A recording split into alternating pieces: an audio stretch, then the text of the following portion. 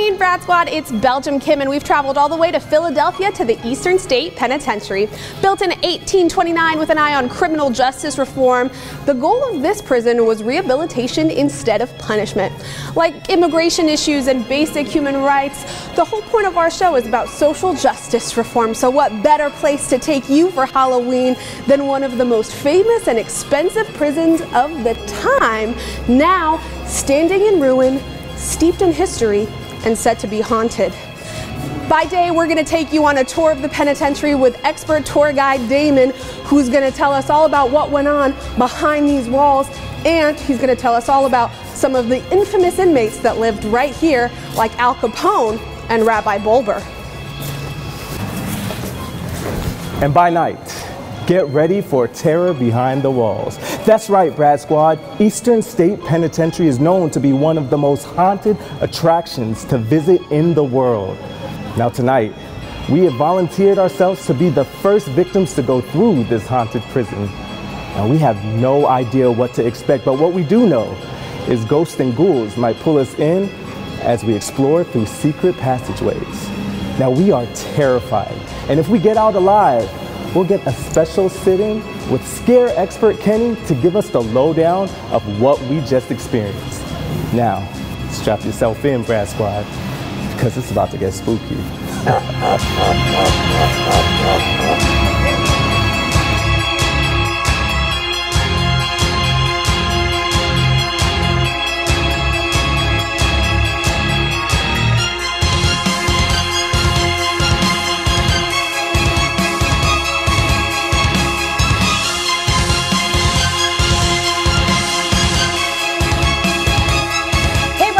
I am here with veteran tour guide Damon. Damon, thank you so much for joining us. Tell me a little bit about how long you've been a tour guide here.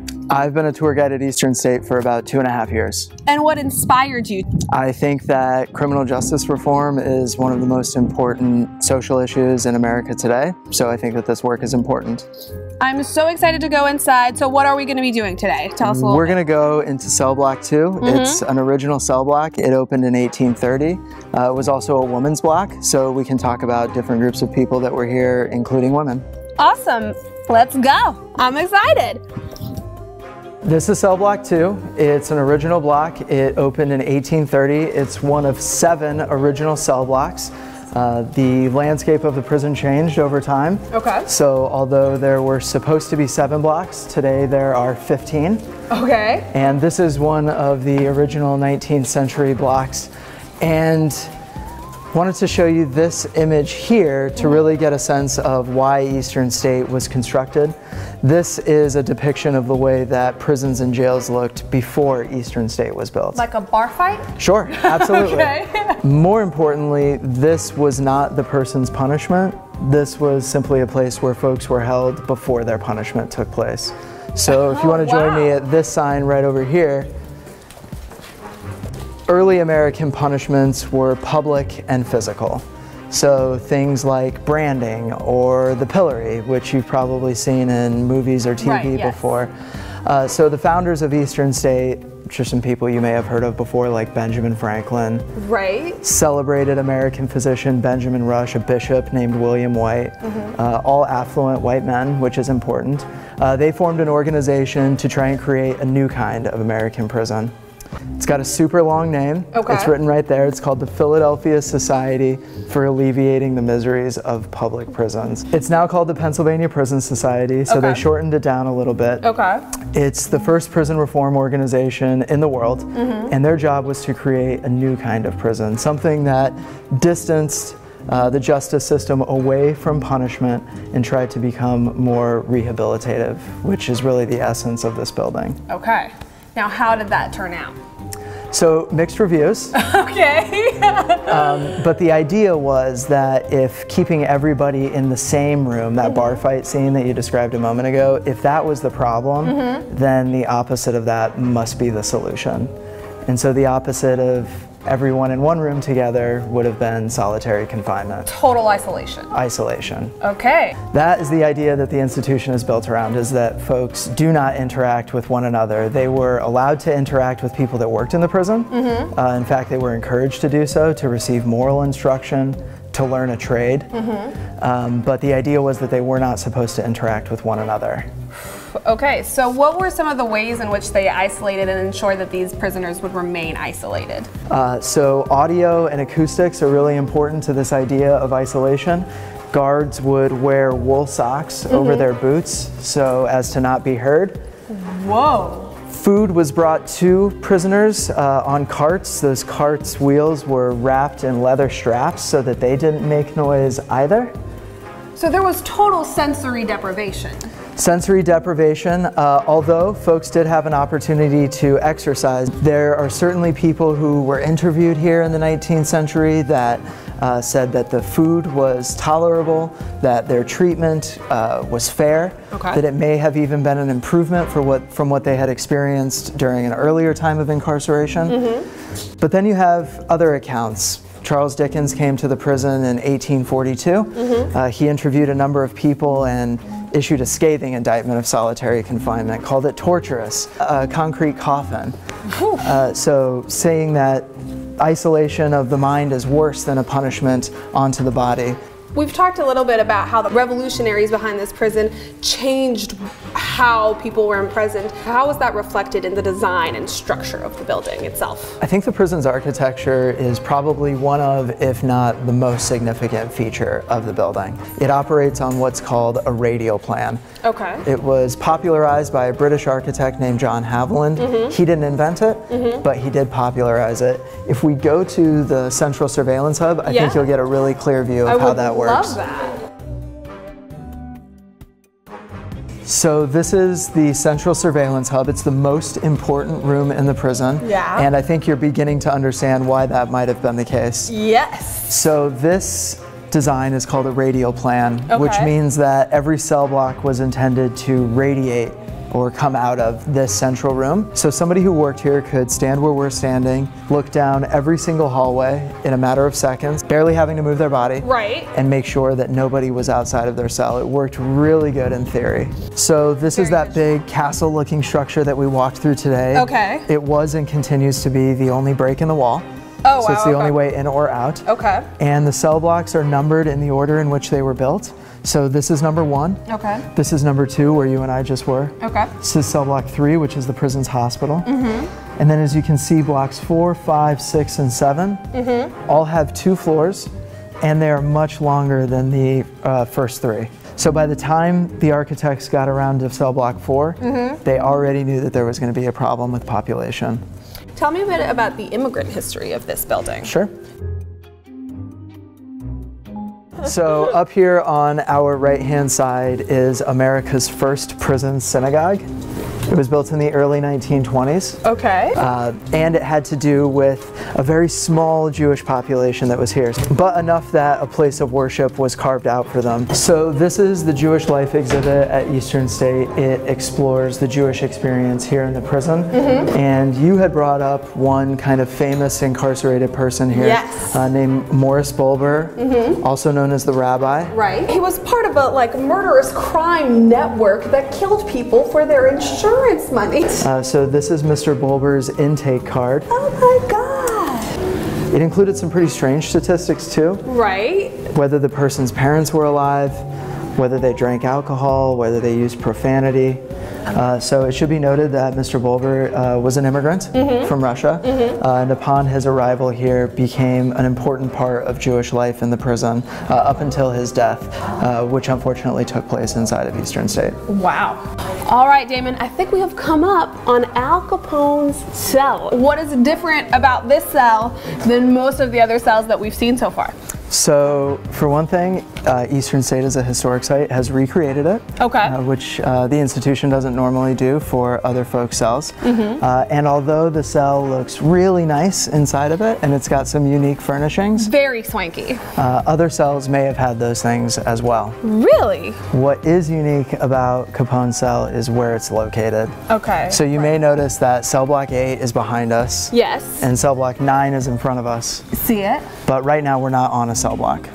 Right. So the geography of Capone's cell might be the most important thing about it, as it does not sit on a cell block, and that's unique. It may have something to do with his celebrity or perhaps for his own security. Right. Does this mean that all of the inmates here lived in this kind of comfort, or was this special to Al Capone? So the cell has been recreated according to some newspaper articles that were written about it at the time. Right.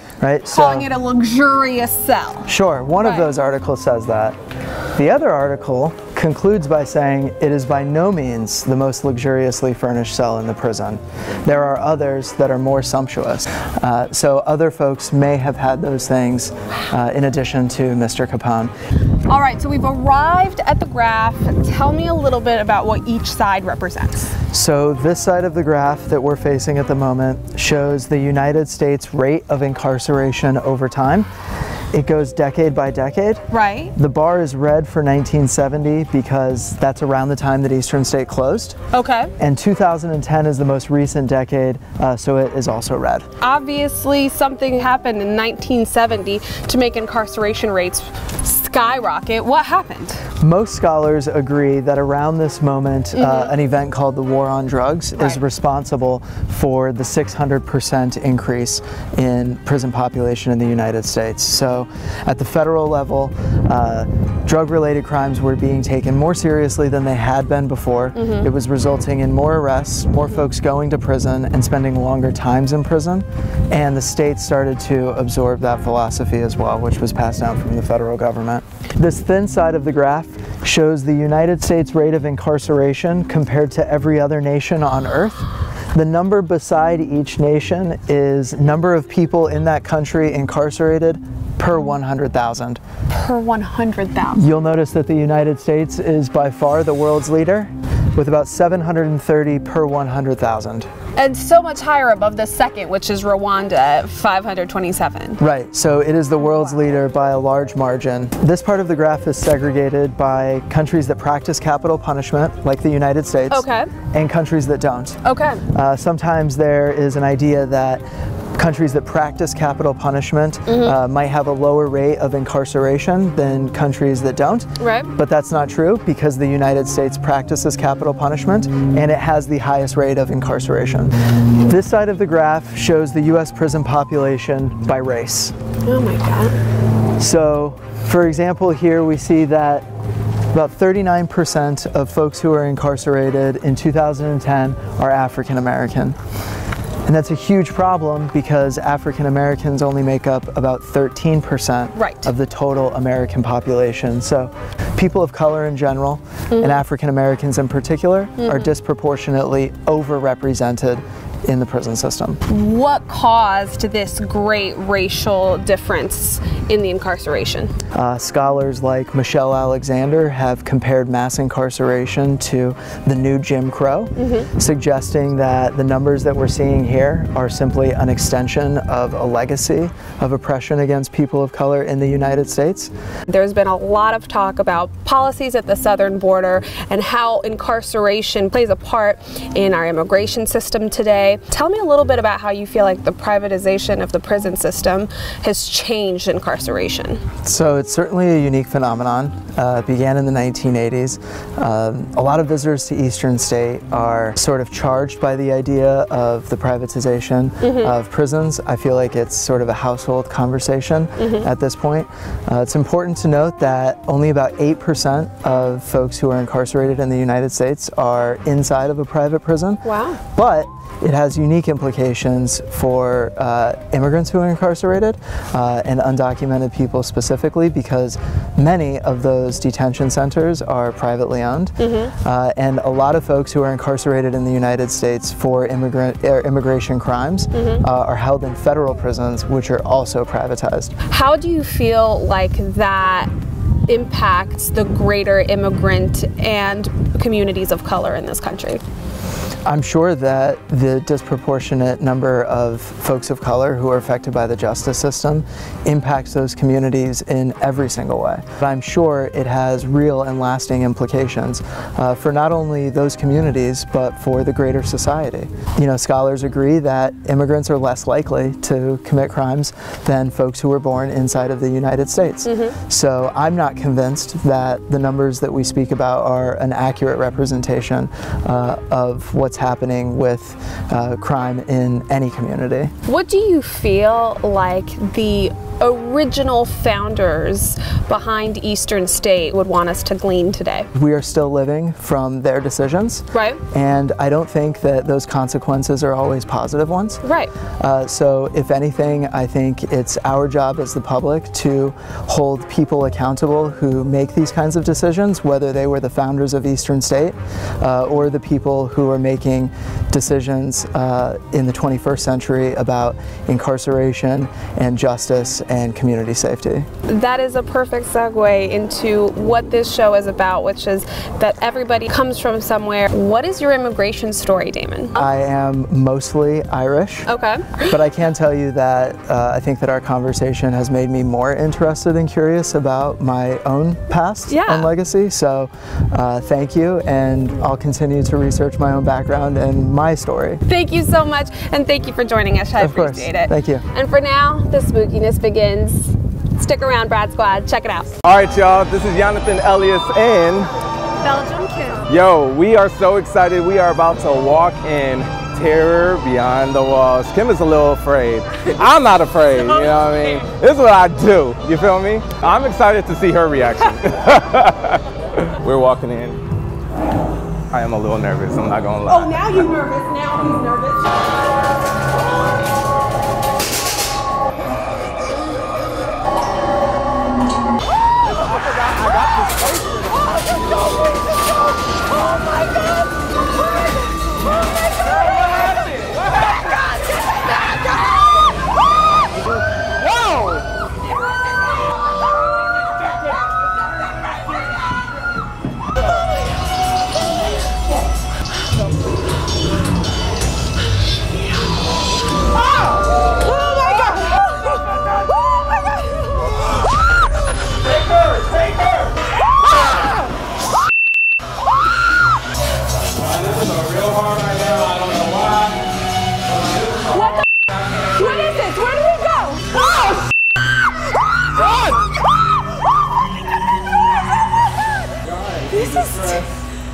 Terrified. Are you scared or are you just exhausted?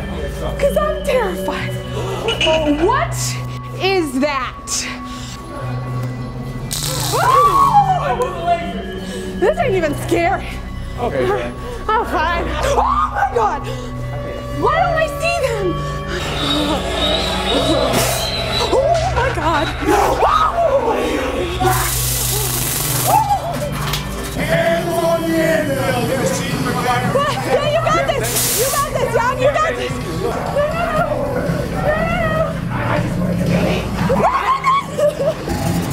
Do we have Jan? Jan? Where's Jonathan? We have lost Jonathan! Sir, that is rude. He's alive! Oh, yeah. Oh, hey, Jonathan! You in the cage! You in the cage! Oh my God, No, shit. oh, that is such a scary guard tower.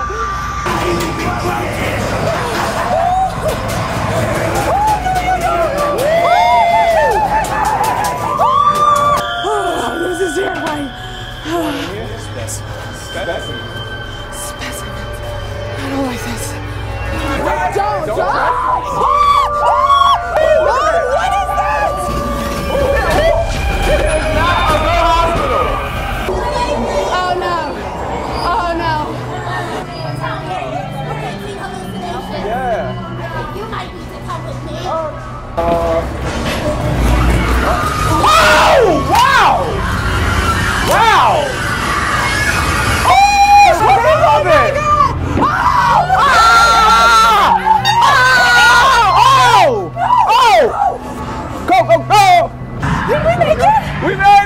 Did we make it? We made it out alive! Did we make it?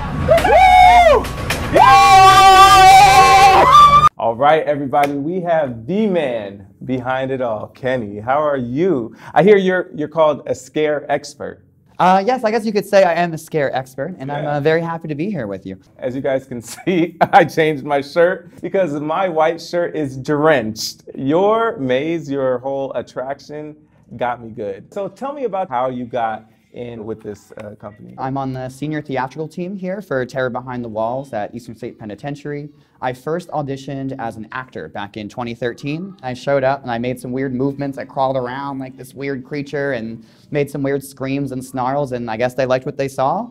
So I acted for a couple seasons, became a manager, and now 7 years later, here I am. That's an amazing story. It takes a lot of mental and emotional and physical stamina to go through, 32 show nights, up to 8 hours a night, scaring thousands of people. And it takes a village to run a haunted house too. We have about 350 people that are behind these walls every show night, about 225 that are in costume and makeup scaring you, which is why, it was such an intense experience for you. It's just aggressive. We have about 100 folks in customer service positions. But what all do you do with Terror Behind the Walls? I'm part of the centralized casting team. So I'm looking for, the best scare actors to cast into the show, seeing what all their strengths are.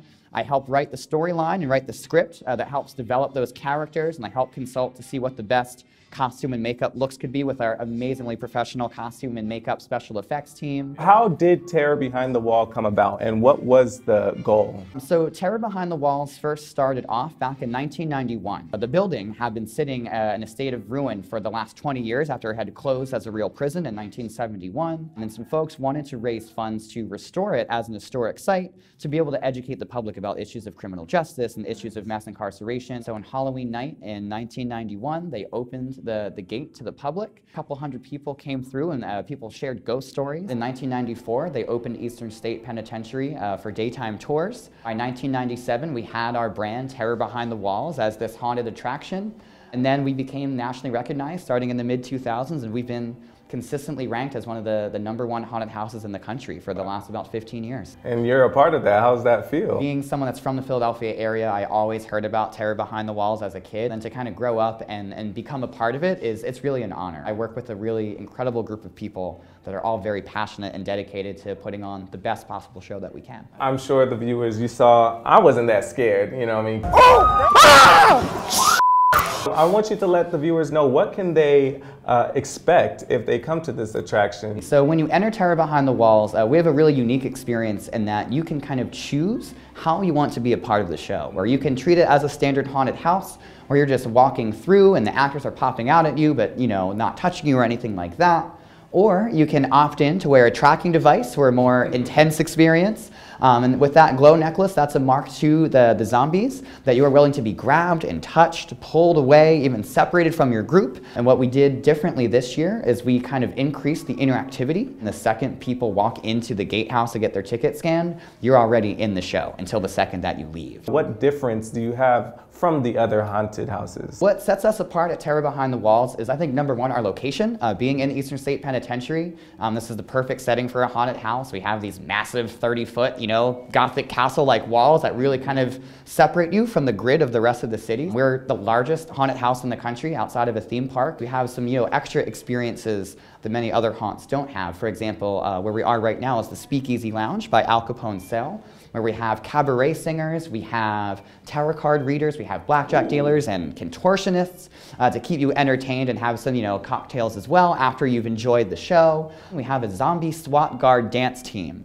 with some amazing professional dancers that give you a really good scare while also having some really amazing choreography. What are some of the funniest reactions you have seen? The classic one that we love to see is a scream followed by a laugh, which shows that you're having a good time. But I would say my personal favorite is what we call dropping bodies. So what happens is, if you time your startle scare exactly right with your eye contact and your evil intentions and your imposing body language, that person, their knees start to give and they buckle and they drop to the ground. So they're perfectly fine, they don't get hurt, but just for that split second, your knees just buckle and you come right back up. First of all, I loved how you just got into that character. That's a really, I guess, important part about Terror Behind the Walls, is being able to kind of deliver that kind of customer service, but also being able to snap into someone that's just gonna rip out your flesh and pluck out your eyeballs with a spork.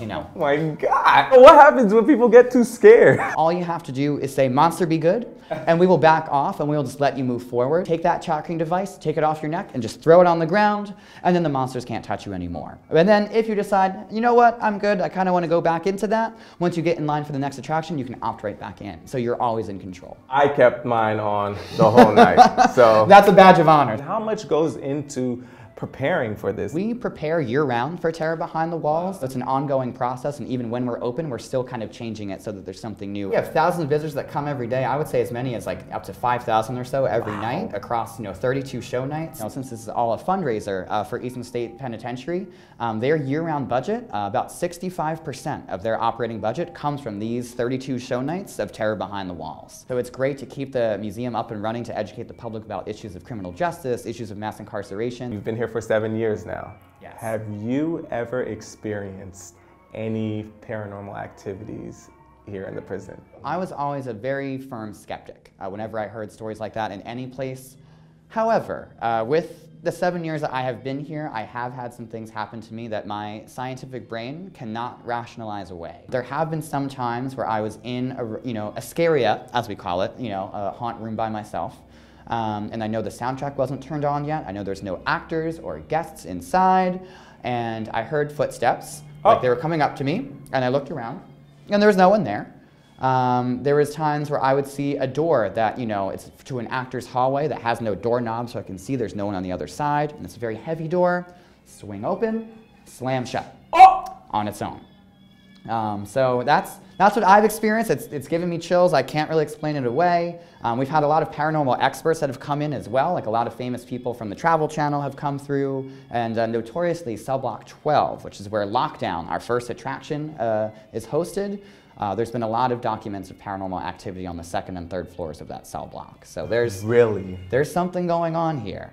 So you truly believe that this place is haunted? I used to be a skeptic, but now I am a believer that there is something else lurking behind these walls besides us. It doesn't make you scared to still be here though? I kind of had to shake it off a bit and find a way to channel it within myself so that then I feel more empowered as a monster as I'm scaring the visitors and paying it forward in a sense. There you go. What is your immigration story? My family mainly immigrated here from Ireland, and I have some family that came here from France and Spain as well in the early 1900s, 19 teens. So it's been about 100 years that my family has been here. We went through the whole history of the prison today. Do you feel proud that you're a part of some history like that has so much to do with immigration? We're being more pointed with our Prisons Today exhibit and revamping our mission to be more overt about that mass incarceration isn't working. I feel really glad that I can kind of have this really unique opportunity to be a zombie in costume and makeup doing something that somehow also helps educate the public about issues of criminal justice. How long does this attraction run for? We run until November 9th, so people after Halloween still have a chance to get that Halloween spirit.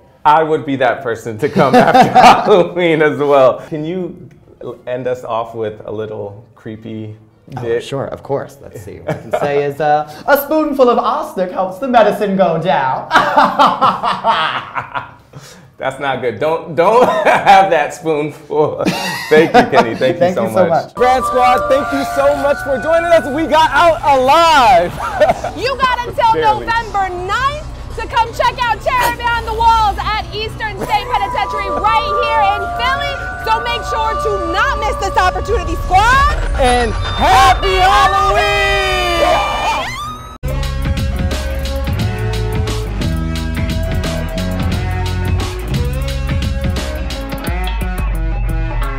Thanks for watching. For more Brad Show Live, like and subscribe to our YouTube channel.